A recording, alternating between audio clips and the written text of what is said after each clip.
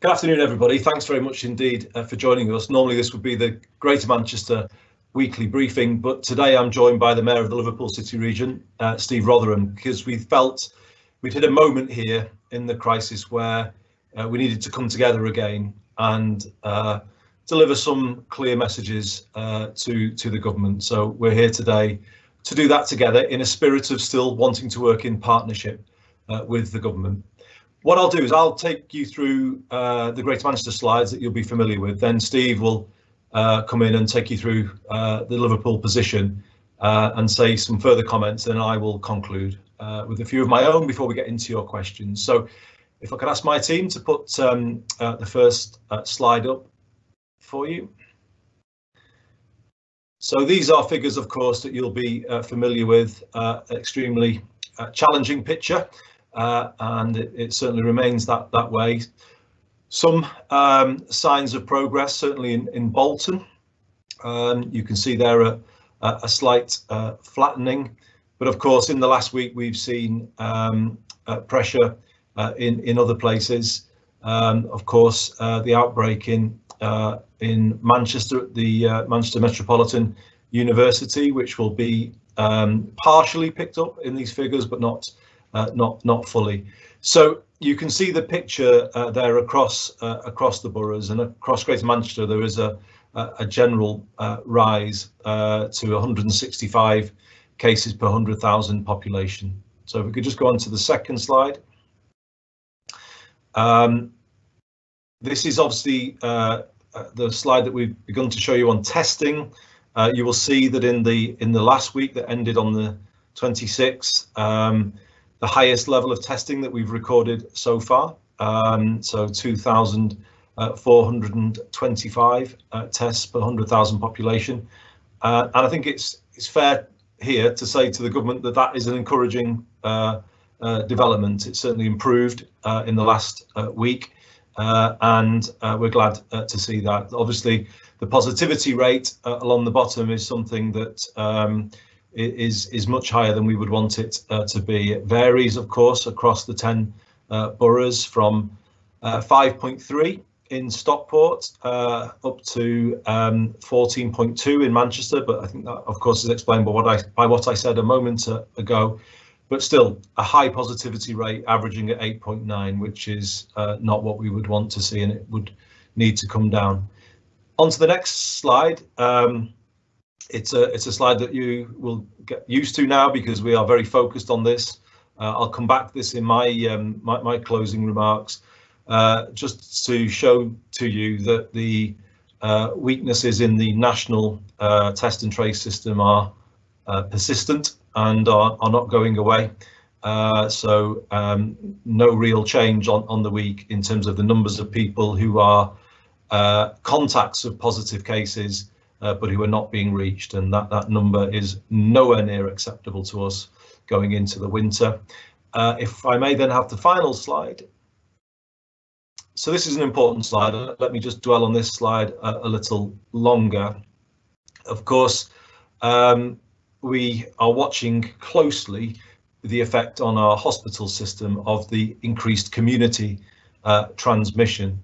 And what you can see here is a change in the week between the 22nd of September and the 29th, with a significant increase in the number of cases. I have to say, though, albeit low compared to what we were dealing with back in the height of the first wave, but nevertheless, increase in hospital admissions over the last week of 13 cases on the week in terms of the cumulative figure, and we're beginning to see, as the cases have remained at a more high level throughout September, the number of patients in hospitals beginning to increase. So a significant increase in the numbers in intensive care this week, and similarly in non-intensive care beds, both showing a rise.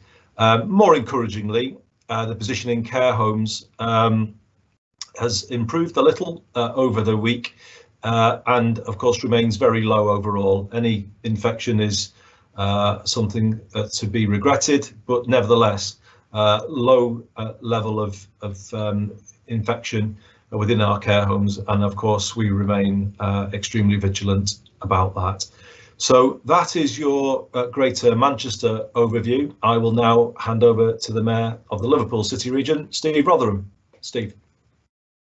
Thanks, Andy, and thanks for the invite again. I think we've done about 4 or 5 of these now, and at every stage I have to say we've been ahead of the government thinking, and the government have responded to those requests, and hopefully from today, once again, the government will listen to what we have to say, because it's so important to our areas. And you know, in our areas we're talking about 4.2 million people, and I don't think they can be ignored much longer.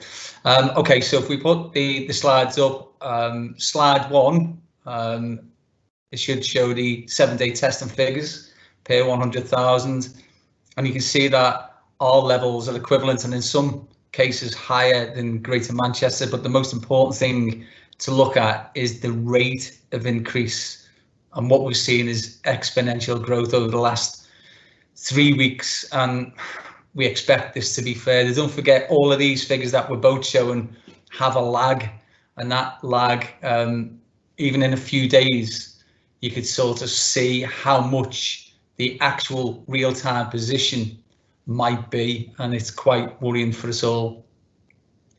Slide 2 is the Pillar 1 data, which is hospital testing, and again, figures for us going in the wrong direction.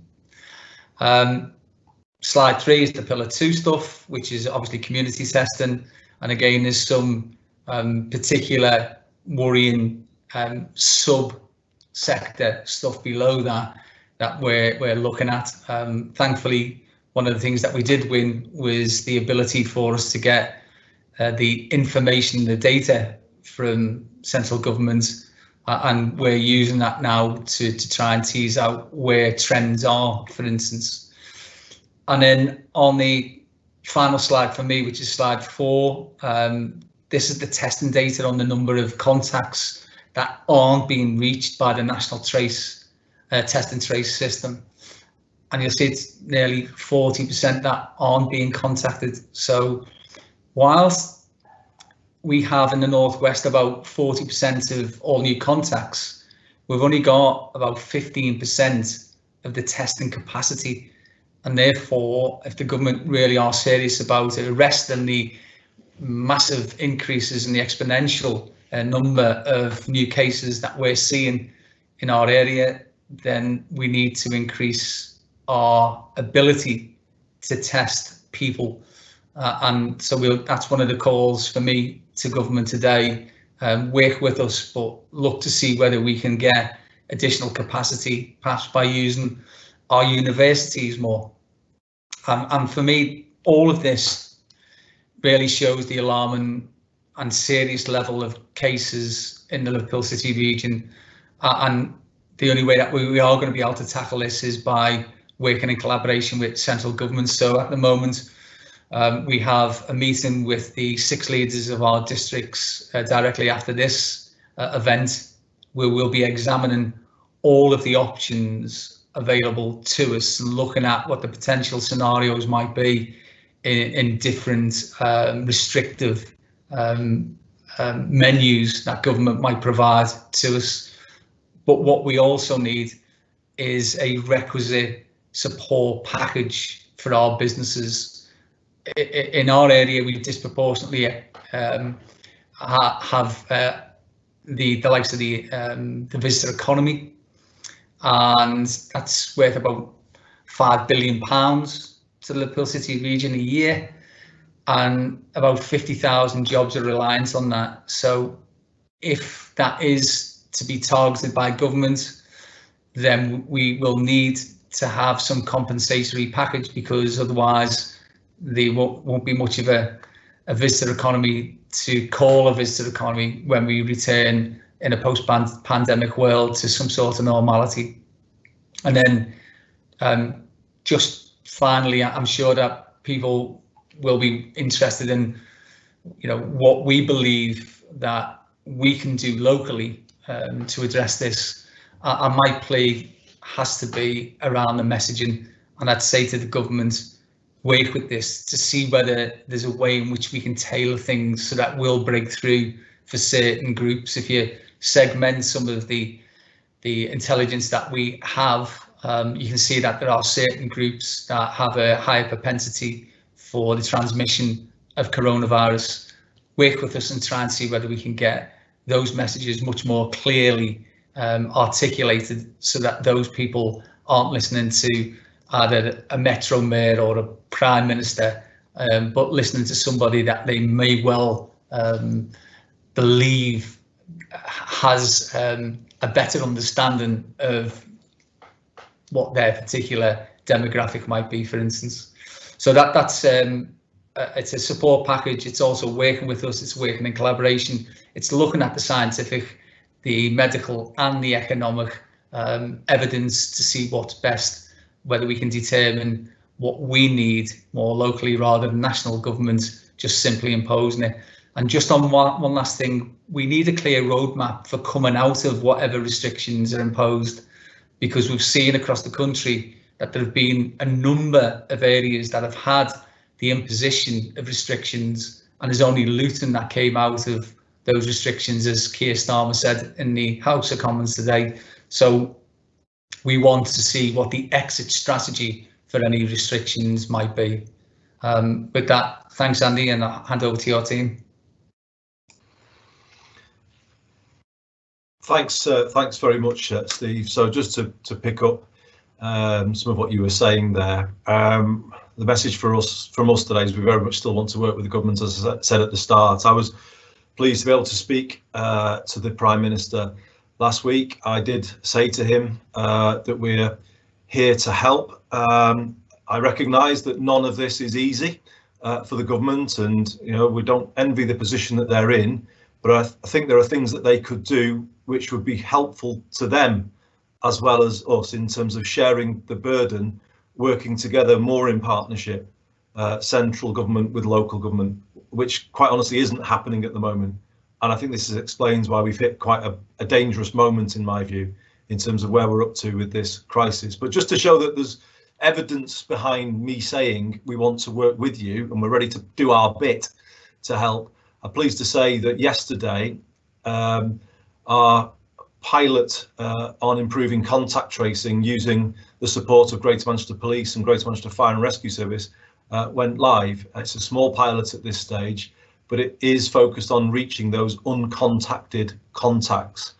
And I hope that's a kind of sign of our intent and our goodwill to work with the government to fix these things. But, and there is a very big but, I'm afraid, coming here, it's October tomorrow. We're now looking at probably the most difficult winter we've ever known in this country. It's staring us in the face, and we are not where we need to be. I would say we're nowhere near where we need to be in terms of our readiness to face that winter. Let me just give you a few examples. As we've both said today, we don't have a test and trace system that is functioning properly to protect the communities of Greater Manchester and the Liverpool City region. That's well documented. You know our arguments about that, but it remains the case that it isn't working. And here we are, we're weeks from the winter. Secondly, we're in a position here where we have had restrictions in Greater Manchester for 9 weeks now, and there isn't any additional support coming to our businesses in most of our boroughs who have been affected by those restrictions. But in the case of Bolton, a really small amount of support, but a massive impact on businesses that are shut. And I say again, how they can justify that, closing people's businesses, but not compensating those businesses or helping the individuals who work within those businesses, that I find is utterly wrong. And yet it's still the case. And I want to say to those businesses in Bolton, you're not forgotten from my point of view, and I'll keep speaking up for you. But it's a poor state of affairs that you're in this position. So we don't have kind of help to recognise the impact of the restrictions on our 10 boroughs. But then more broadly, as I said last week, the Chancellor's winter package doesn't go anywhere near what we need to protect the wider economy as we go into this winter. So we are now looking straight at the end of furlough, as we've known it this year, without a package of support for aviation. Greater Manchester has a huge number of people employed at Manchester Airport and many thousands on furlough, and then all of the associated industries that come with Manchester Airport. No support package there. No support package for people involved in live events, live music, nighttime economy, all of those things that both of our city regions really rely upon. So what is going to happen across the Northwest this winter in terms of redundancies? I think we would both fear that they're going to be very high. And then if I then come on to the last point that Steve touched on, we've still got understandable public confusion about the messaging.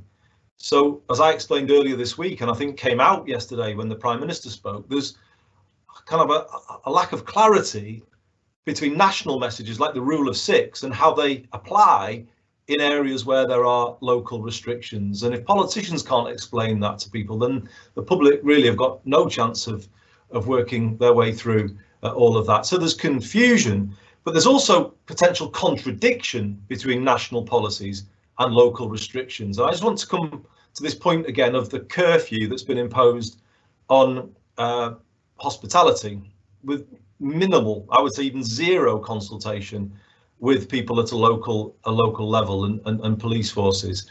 And I just want to sort of pull up a chart. There's not a huge amount of evidence available in this space about the extent to which infections are transmitted within the hospitality establishments within the hospitality sector. But this shows you in a proportionate way the number of cases identified by Public Health England, and as you will see, it is small, and of course these are places outside of the home, so the home accounts for a much bigger number than all of these cases. And so the effect of the curfew, in my view, is creating more gatherings in the home which are prohibited by the local restrictions. So it feels to me you have a clash again between a national policy and a local policy. And unsurprisingly, people are saying this doesn't make sense. And you know, certainly with the position that our hospitality businesses are in both city regions, you know, they are, I think, feeling incredibly despondent at the moment as we are heading further into this difficult winter. So what does this all mean, and where do we go from here? Well, I would say to the government, again in a spirit of wanting to work with them, that we can't carry on as we are. We are looking here at a winter that is going to do serious harm to the health of our communities and serious harm to the economy across Greater Manchester and Liverpool City region if things stay like this. So we cannot carry on in this way.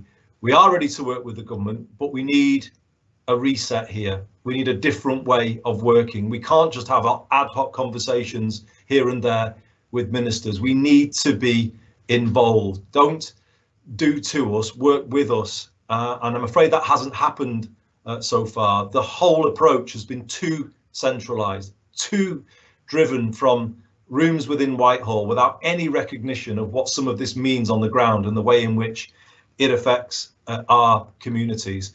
And my call today, I'm saying this supported by Steve, is we need to see, if it's not COBRA, we need to see a forum for joint decision making where policies can be put forward, discussed, and we can give feedback, and then we can proceed together. And actually a forum like that will mean that we can debate things more in a constructive way without having to resort, I have to say, to you all, to the media. But sometimes we're having to do that because it's sometimes the only way we can make ourselves heard.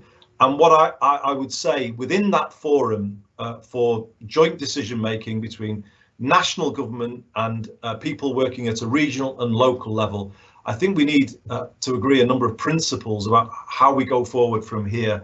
I would say those would be three key ones from my point of view. No changes to policy, national or local policy in terms of restrictions, no changes to policy without proper consultation. That has got to be a given. Number two, I would say no restrictions. If we're going to have a tier system that has level 2 restrictions and level 3 restrictions, I would say a core principle should be no local restrictions without proper financial support for the individuals, businesses and councils in those areas who will have to deal with the consequences of those local restrictions. And number three, third principle, no extra local role for public bodies without proper resource. So if they are to help the government with contact tracing, it must come with proper resource to be able to put those support mechanisms into effect. So I think it feels to me like a week where we've got to kind of make a call for some change. Things feel unsustainable this week, and it also kind of feels like the last significant moment to make change before the winter. We ask the Prime Minister to listen to what we are saying. We ask him to address what we're saying in what he has got to say to the nation later on. We say to him, rebuild some national unity, work with us. We are ready to do that. We are ready to help. We realise how difficult this is for you and for the government, but let us carry more of the burden with you, involve us more, and I think we will be better placed to rise to the challenge that lies ahead of us as a country. Thank you, Ross. I will hand over to you and we'll go through people's questions. Thanks very much. We've got a lot of questions through, so thanks very much for sending them all through. Just given, we'll try to get to every question, but we'll definitely make sure we get one from everybody at the very least. I'll start with Niall from the MEN. It's for you, Andy.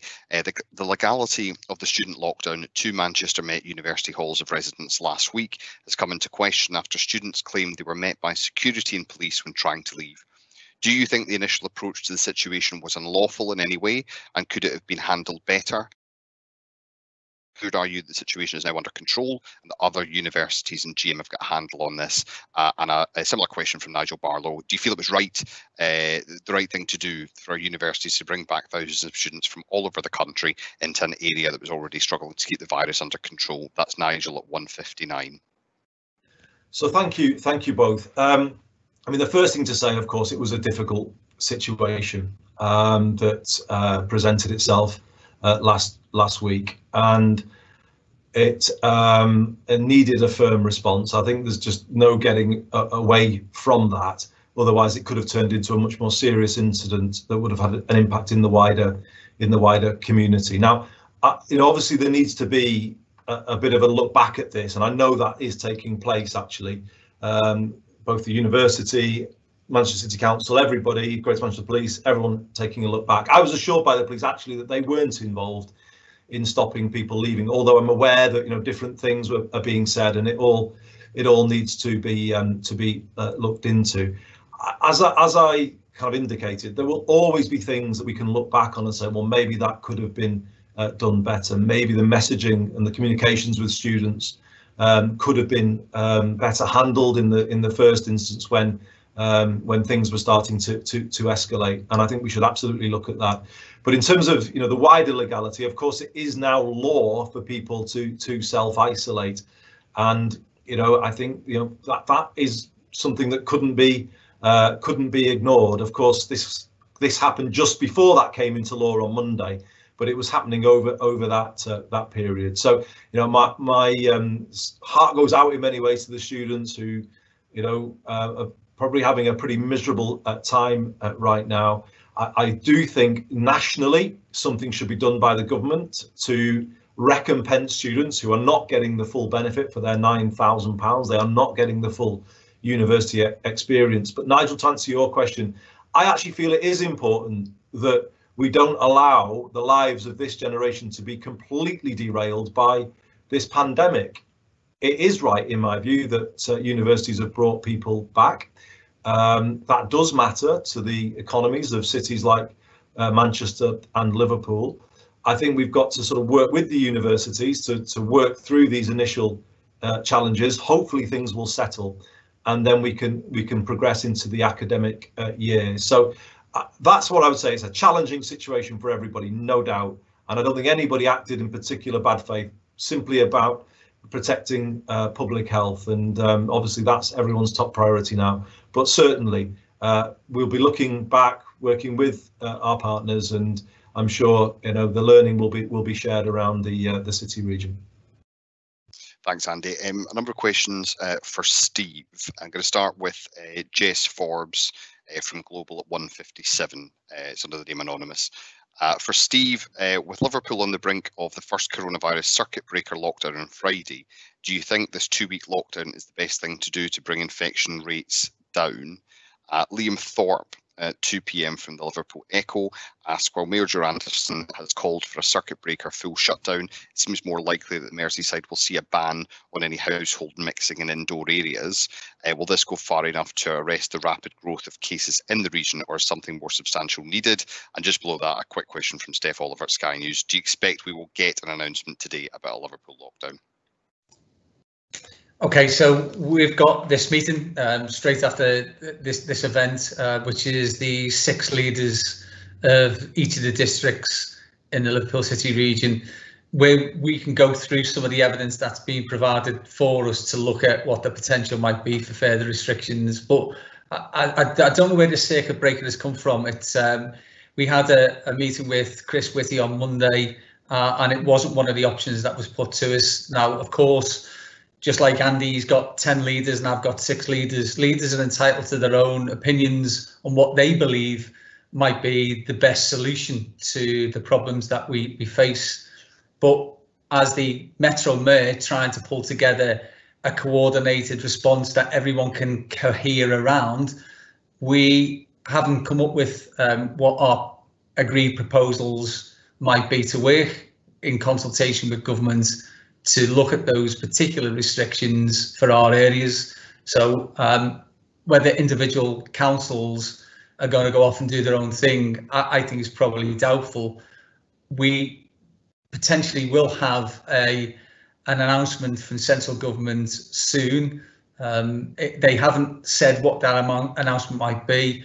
One of the things that Chris Whitty spoke about was turning guidance into regulation. And that, of course, would be things like inter-household mingling, because at the moment it's guidance. So that could be one of the things that governments do announce. But I hope there aren't pronouncements from central government, and that they will give us some space to work with them to come up with the best options of that a la carte menu that suit the issues around our particular exponential increases that we've seen across the patch.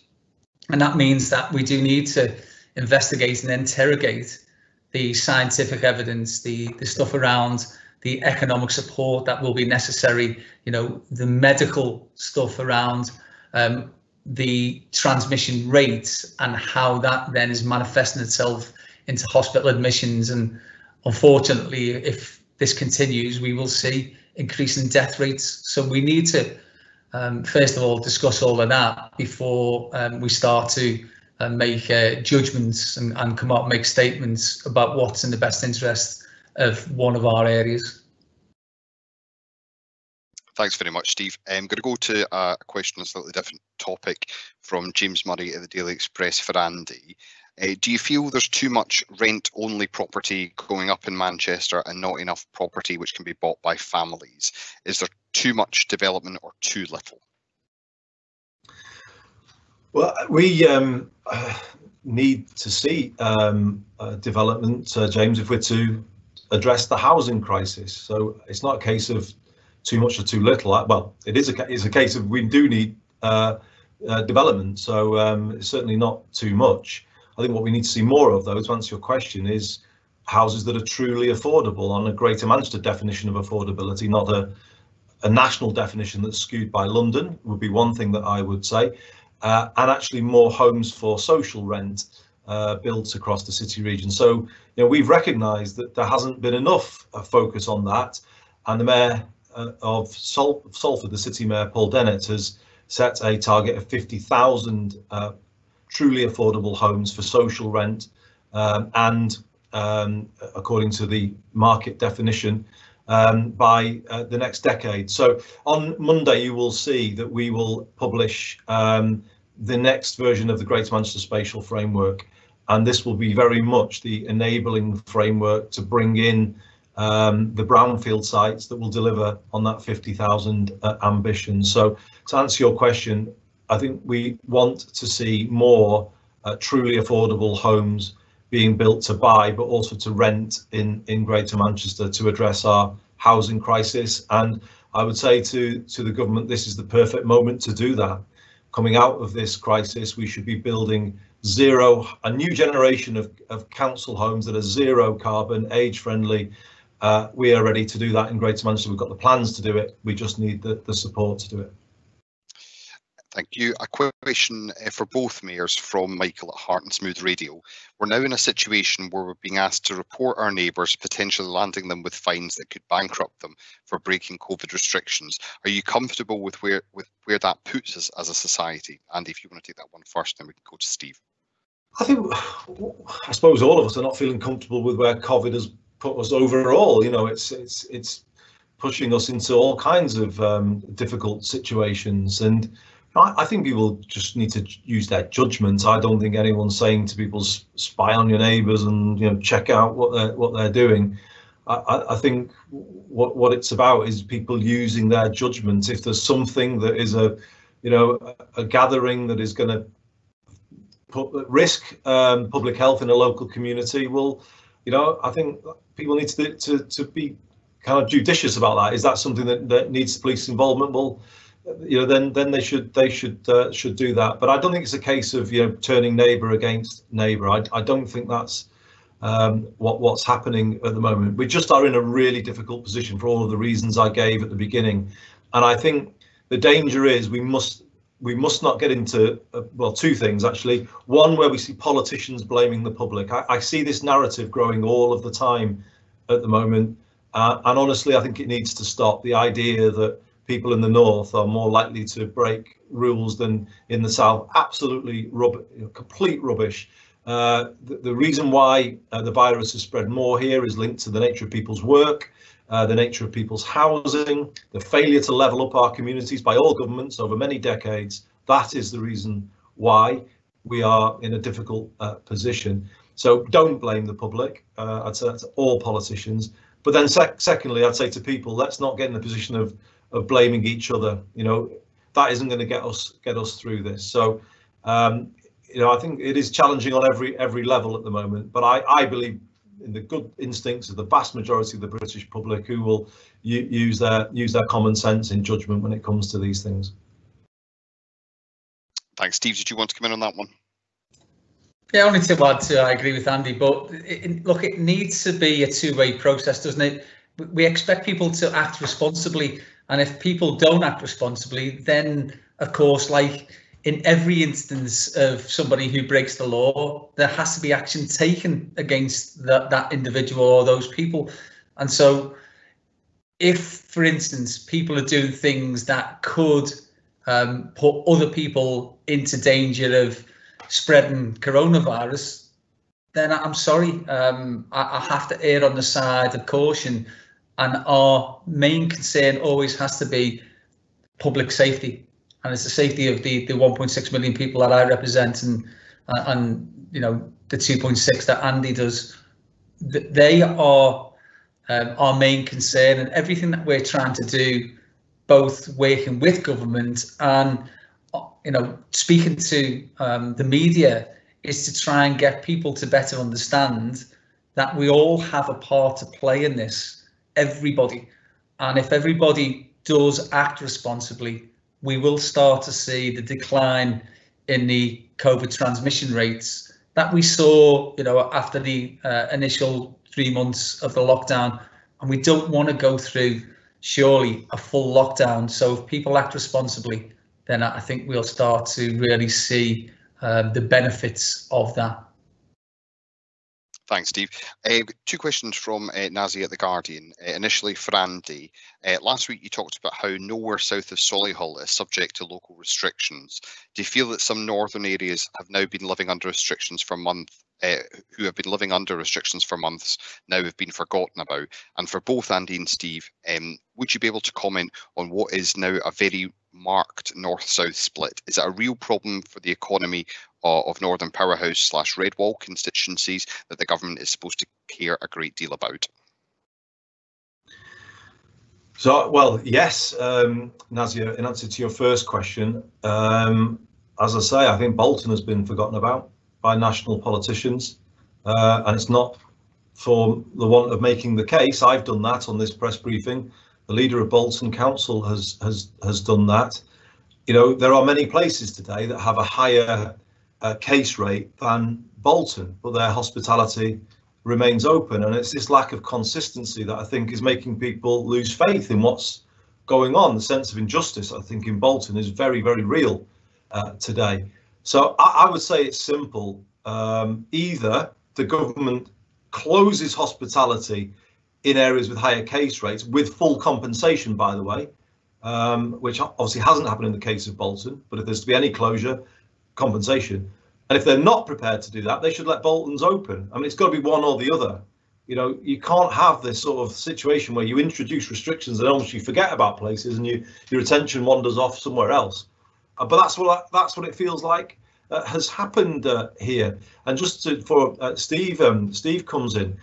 Yeah, this is as things stand, we're going to see the north-south divide massively increase and widen here. You know, if we go into a winter with the north under local restrictions, millions of people under restrictions, businesses suffering because of those restrictions, no support for those businesses, you know, we're going to see a widening of the north-south divide. And if we look back, you know, at it in years to come, you'll think that COVID-19 did more harm to the north of England than Margaret Thatcher and whatever she did in the 1980s. This is a real danger that is kind of staring us right in the face. And, you know, a government that says it wants to level up cannot put the north of England under restrictions without support. It's pretty much as simple as that. Thanks, Andy. Steve, do you want to come in on that one? If I can be political just for a second, we try not to be party political, but when you get questions like that, they literally do lend themselves to a political response. And that is that I'm not sure that the government ever really did care about Redwall constituencies. What they did try to do is to ensure that they could borrow the votes. And I don't think those votes will be as easily borrowed in the future as perhaps they were in December last year.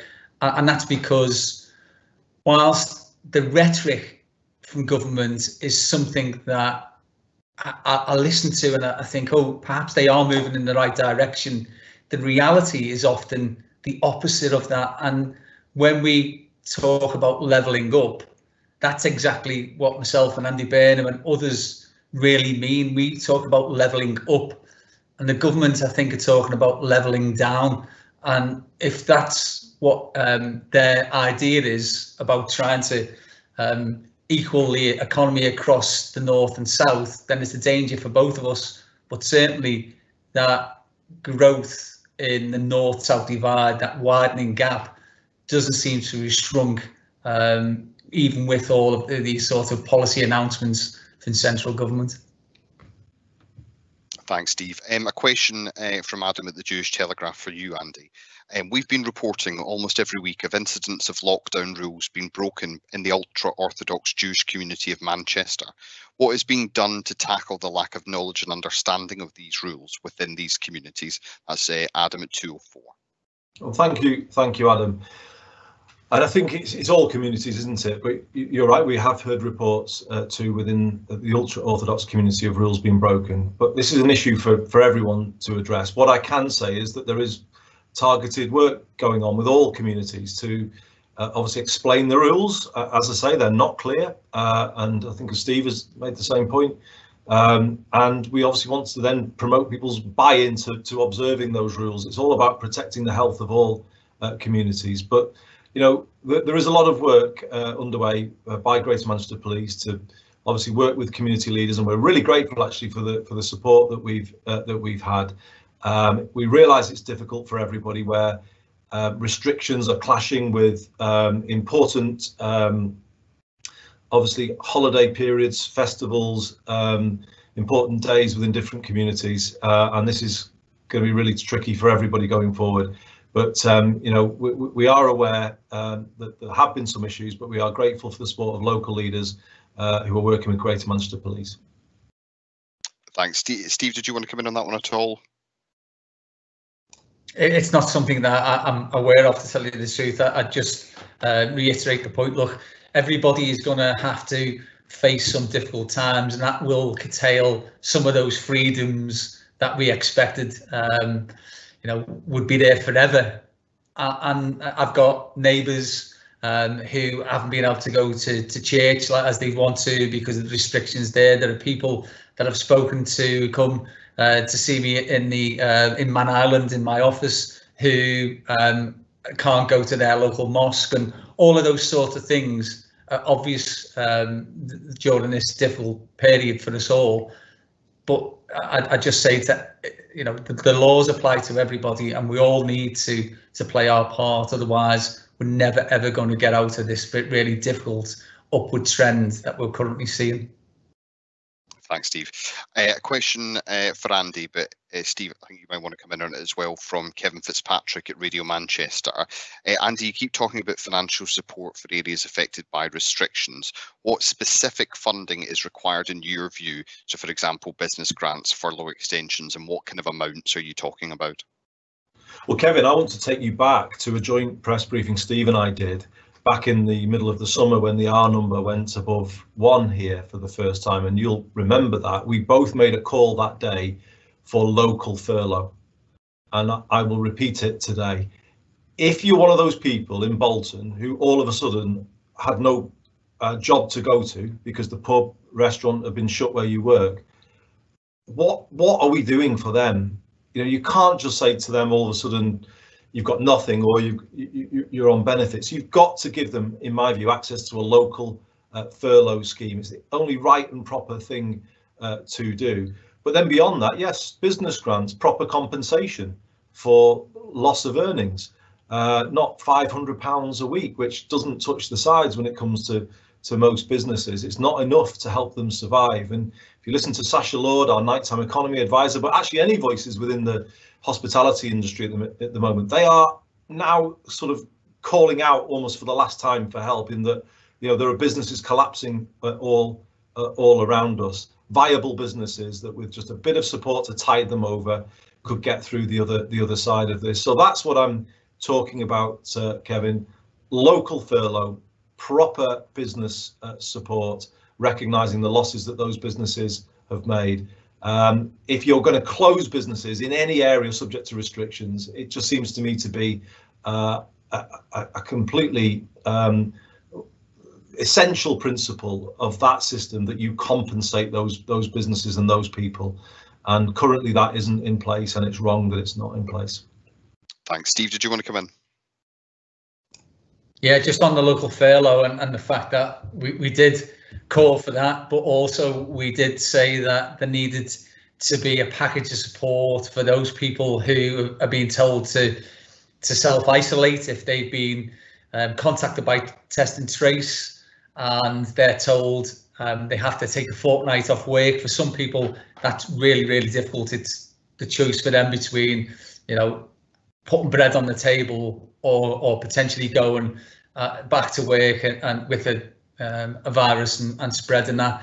And we did ask for something that's slightly more beneficial to those people than the government's announcement, which, you know, may well help some groups, but certainly is not enough. And if we want people to carry out their civic duties, as we've said, is really important, then those people should be appropriately compensated as well. Thanks. Question from Katie at That's Manchester for Andy. There have been calls to cancel the 10 p.m. curfew after people have continued drinking and socialising outside after venues have been shut. There seems to be a lot of blame on government policy, but we are constantly told we're all in this together. Isn't there a level of personal responsibility that people need to take here? Yes, there is. There's a lot of personal responsibility that people need to take, and many people are taking that, Katie. But clearly some are not, as Steve said before, and we need to continue to require them, ask them, encourage them to do that. But at the same time, we need kind of policies that kind of make sense, that are not contradictory. And I think what we saw with the introduction of the curfew last weekend was just a feeling that it wasn't thought through. You know, the rush of people out of pubs into supermarkets, really challenging scenes on the streets that the police are just simply not equipped to deal with, given the cuts to police numbers over the years. And if we had been consulted, we would have said this to them. And I think the trouble is when the government brings in things that don't really have that public support, then people disengage, and that is a problem. And I think we're at this point now where people are disengaging because they're either confused or they don't agree with the rules. If it's homes where the virus is being transmitted, let's focus on that issue and deal with that issue, and go after these local restrictions, simplify them, clarify them, make it about that issue. What I think this is doing, the curfew, is going after a different issue, but actually then adding to the problem of transmission in the homes. Because I put it to you, Katie, I'm pretty certain when I say there were more gatherings in the home on Friday, Saturday and Sunday night in Greater Manchester and across the country than there were in weeks gone by. There were more kind of house gatherings, house parties, because that is going to be the effect of this 10 p.m. curfew. So I repeat what I said on Monday, there should be an urgent review of the curfew, using the information and the intelligence coming from police forces across the country. I don't think it is stopping the spread of the virus. I do know it's causing major harm to our hospitality industries that are already teetering on a cliff edge. And I think in those circumstances, while the government is kind of justified in looking to find urgent solutions, I think they also have to recognise if something isn't working, don't keep digging in that hole, recognise it and try a different tack. And I just feel with this curfew, it is the wrong policy, and it's having a counterproductive effect. Thanks. Steve, do you want to come in, or are you happy to move on? Just to add to the sort of the inter-household mingling, which is an issue for us, and there's guidance to say that shouldn't happen. And what we then do is arbitrarily pick a point, 10 o'clock, could have been anything. I'm not sure there's any scientific evidence behind 10 o'clock, but we pick a point and then say, okay, everybody's got to leave now. And of course, what people do is then go and get some beer and go and sit somewhere, and we're actually therefore seeing the opposite effect to what we wanted, where we are getting into household mingling, because that's what people will do, and they'll invite people back and all that sort of stuff. And actually the pubs are more regulated, certainly the responsible ones, than outside of the pubs, where they are socially distancing and they do regularly wash things down, and they do encourage people to wash their hands and act responsibly. So I'd say that's counterproductive, but this again is another one of those issues that this is not now hindsight that we're saying this in. We said beforehand that if the government really wanted this to work, then possibly one of the ways in which you could stagger the influx of people onto the street when 10 o'clock hits home was to say that restaurants, for instance, if they have pre-booked appointments, they could stay open later, which means that people then are not all congregating on the streets. It also means that our public transport system is easier to manage, and it means that if people wanted to get a taxi, for instance, that there'd be capacity for them to leave city centres and town centres. So it's something that the government, if they just speak to people, perhaps they won't come up with the same blunt tool, and we could tailor it to individual areas, and that's where the consultation that we both spoke about earlier is really important. Thanks very much. We just had a few extra questions come in, so I'm just conscious of time, so I'll just take I'll try and take them in groups, but one question from Jennifer Williams at the MEN for Andy. Merseyside leaders, including Joe Anderson, have called for a 2-week circuit break to arrest rising infection rates there. Do you support such a move here? And if not, what exact measures would you want to see applied in GM going forward in an ideal world with financial support? You say you want consistency, so what consistent rules are you calling for and across what footprint? Thanks, Jen. So I'm not fully on top of what Joe has said. I'm not sure whether he's called for a national circuit break or a local circuit break. If it's a local, I think that would be a very problematic policy, and I wouldn't want to call for that in Greater Manchester. I can see the case for it at a national level. I don't think we're there yet, but it's obviously something that the government has got under consideration.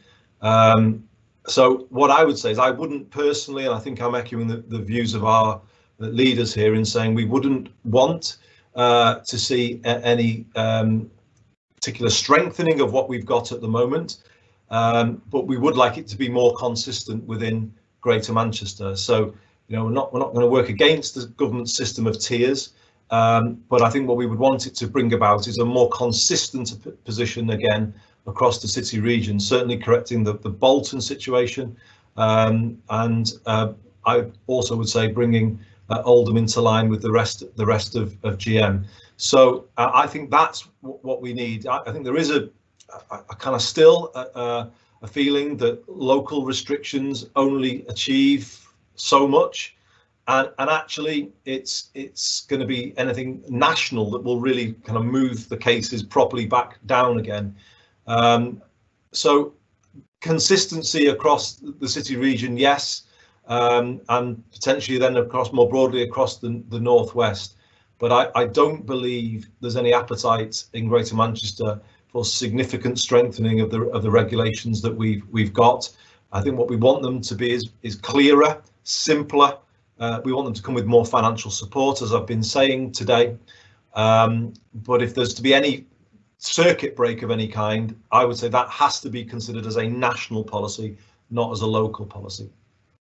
And just to follow up to that, Hannah Miller at Granada has asked Andy, GM has had advice against household mixing for weeks. Should that be turned into a ban like in the Northeast? What difference, if any, would that make in your opinion? And Jim McMahon, the Oldham MP, has called for people to be allowed to meet socially distanced outdoors in Oldham. Do you agree with that?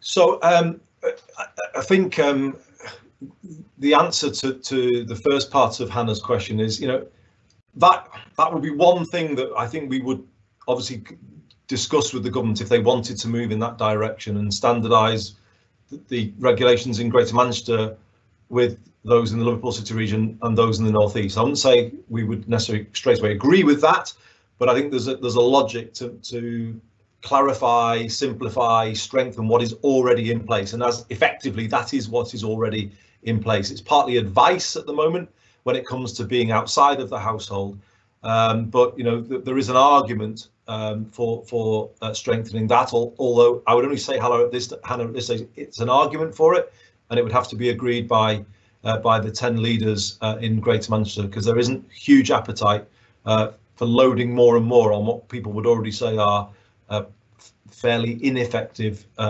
regulations. In terms of people being allowed to meet socially distanced outdoors in Oldham, absolutely, I would agree that Oldham should be standardised with the rest of Greater Manchester, as should Bolton, in my view. We always had a concern about gardens being included. I just still think this is one of those areas where the public lose sort of confidence in the regulations, because it says, well, you can't meet in a garden, but you can meet in a park. And I think that's one of the areas where, you know, the regulations have lost public sort of buy-in, basically, because they seem inconsistent and inexplicable. So, you know, I think there's a case for making the regulations more consistent across GM and potentially across the Northwest and the Northeast, possibly strengthening in the way that you say, although I caveat that by saying, you know, that's a debate to be had. You know, I think at the same time, we should look at giving more flexibility to people in those outdoor spaces. Focus on the problem, which is transmission in the home, and I think then, you know, create a situation that most people then will find easier to understand and observe. Thanks, Andy. There's two quick questions on Bolton, and then there's two quick questions at the end for yourself and Steve. So we'll deal with the Bolton ones first, and then we'll finish on the final ones from Radio Manchester. Paige at the MEN asks, do you think the takeout only rule should be relaxed in Bolton, and why are Bolton's pubs closed when rates are lower than elsewhere, and should everywhere else be like Bolton, or should Bolton be more like everywhere else? Well, I would probably say, Paige, that Bolton now should come into line everywhere else, and the pubs should be allowed to open. My observation, and I do like to go to pubs, as most people might know, is that they've got better and better over the summer at the procedures that they're implementing to keep people safe. I observe that, and I know it's not every pub, but the majority seem to me to be taking things very seriously. They are managing the internal environment of the pub or the restaurant well. They've invested a lot of money in doing that. And those environments, as Steve was saying earlier, are clearly better, a more regulated environment than forcing people out of those places into gatherings on the street, in supermarkets, or in the home, which is the effect of the national curfew. So on Bolton particularly, I would say absolutely. How can you justify shutting pubs and restaurants in a place where other places very close by have much higher numbers of cases? I don't think that you can justify that. So there are two options, aren't there? You know, close the same places everywhere above a certain level of cases with compensation, or let Bolton's open. And I would probably say let Bolton's open. What I would finally just add, though, if I may, is the leaders of Greater Manchester are really clear that what we actually want is much tougher summary closure powers with respect to pubs or restaurants that are posing a problem with regard to spread of the virus.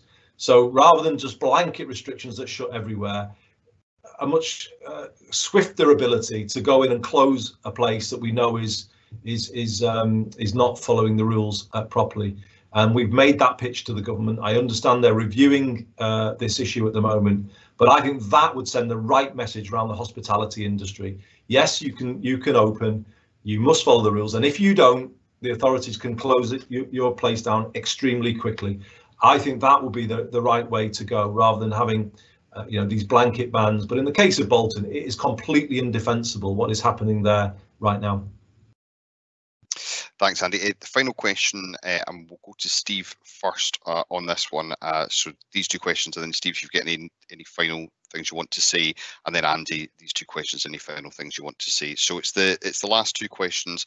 They're listed anonymous, but they're from Sarah at Radio Manchester. Some people have asked why shielding has not been brought back in areas with tighter restrictions. Is that something you've asked government to advise to help people of working age being expected to go in?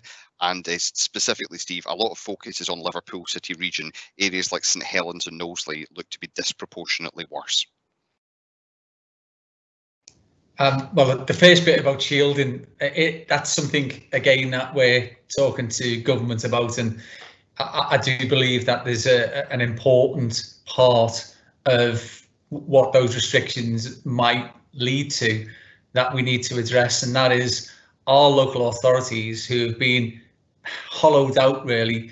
They're the first port of call when government wants some help, some assistance. They go to our local authorities and say, for instance, we've got a problem with shielding, can you sort this out for us? And you can't play both sides of that coin.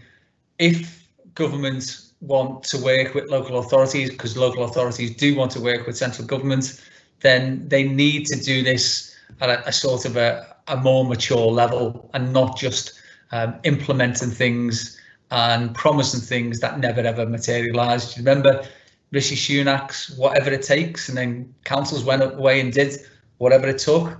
And unfortunately, they weren't recompensed for what they'd done on behalf of us all. So I think shielding comes into that. We do need to protect the most vulnerable in our community, and I would definitely be supportive of our councils being supported by government to do that. The second part is a bit strange. It's something about Liverpool and City Region, and then St Helens. Well, St Helens is part of the Liverpool City Region. Knowsley is part of the Liverpool City Region. It's like Manchester, Greater Manchester. Manchester's part of that, but so are 9 other districts. I don't talk about Liverpool. I talk about Liverpool City Region, and whoever posed the question is right. The figures in Knowsley, for instance, are really concerning. And if you have a look at, I know they're lower, but if you have a look at the rate of transmission in the likes of Halton, that's of real concern as well. What we need to do is to have a solution working again with government that all 6 local leaders feel comfortable to buy into, and then we need to quite clearly articulate the same message across the whole patch. And that way, hopefully, we won't see some of the mistakes that have happened in the past repeated, because it's really, really important that we're all singing from the same hymn sheet. And I think there's a statement by Matt Hancock at 3:30 today. I hope he's not just going to announce stuff that hasn't been discussed by the leadership in the Liverpool City Region and impose things from a central government diktat. That won't be acceptable, and it probably won't work. The only way we can truly ensure that those things work is by us all agreeing the same direction and the same policy and the same restrictions if that's necessary, but with that financial support that's so important to councils and our business ecosystem. Thanks, Steve. Just bringing Andy on that one, and any other final points? Was it on the shielding one, Ross? Do you want me to answer? Or? Yeah, on the shielding one. Yeah. So I think this is a real concern from 2 ways, actually. There are some people who think the shielding policy in some ways cuts people off from the rest of society, and I think Simon Stevens has spoken about that. But while that is a valid concern, we mustn't lose sight of the fact that there are some people who had been shielding who are now back at the work, who are feeling increasingly uncomfortable given the rising number of cases.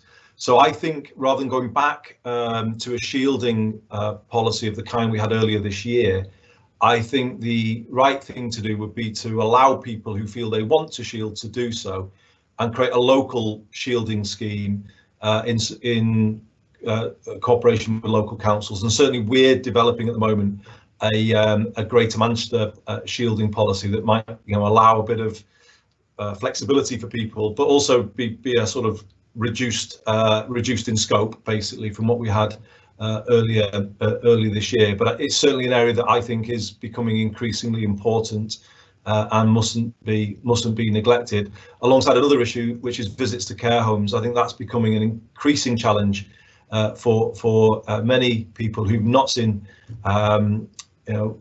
husbands, wives, parents with dementia over many months now, and are getting very worried about the condition of their loved ones. And I think, given the numbers of cases in care homes, we mustn't allow an over protectiveness, if you like, to cut off that basic human contact, which is going to be pretty crucial. So I think on that issue of care home visits and on the issue of shielding, we need to kind of come back with a sort of a workable policy that is not like what we had before, but is something that will work for people going through the next few months. So Ross, if I just finish by just thanking people for tuning in. I don't know if Steve wants to make a final thought. I do come back to what I said. I mean, in our lifetimes, at least, not in terms of what this country's seen in the past, but certainly in our lifetimes, as people of our generation, I think we are staring at the most challenging winter we've ever been through, because we've had the health crisis and that continues, But I think now we're going to see the economic crisis break with the health crisis simultaneously, because the redundancies are going to start, as I said before, if things stay as they are. And I think what you're hearing from Steve and I today is it's a plea, really. It's not said in any spirit of point scoring. We are a bit frustrated. We just want solutions, and we want to kind of work better with the government, not for any reasons of politics, simply to protect our residents, to protect our communities from what we can see is coming right at us now. And we think it would be in everyone's interest to develop a better way of working. It would rebuild some national unity, which is needed right now. I think we're all finding that it's harder to live with this virus than perhaps we thought it was going to be. We're not in a state of readiness yet to face the difficult months that lie ahead. We're both saying we are ready. We keep repeating that call. Please involve us. Please consult us. Work with us. Empower us so we can empower our councils and our communities to face this. You know, it's a call we repeat today, but I think it's a call we can't carry on making without it becoming too late, because I think we are pretty much at the point now where unless we see change within a matter of a week or two, we won't be able to alter what's ahead of us as we approach the winter. So thank you everybody for listening to us today. And maybe hand over to Steve for any final words. No, just in the exact same spirit as yourself, Andy, and that is that we sort of left the party political point score in Westminster, and we've always tried wherever possible to look for consensus and try to work with government collaboratively. This is one occasion where genuinely this is way above trying to have a pop at Boris Johnson or a Tory government or whatever. It's far too important to us, because if we don't get this right, then what we saw in wave 1, which was the transmission rate go up, then hospitalisation and of course deaths, we're going to see again, and nobody wants to go through what we went through a few months ago, and we need to ensure that wherever possible we're doing everything that we can collectively to save people's lives, and that is the overriding issue in all of this.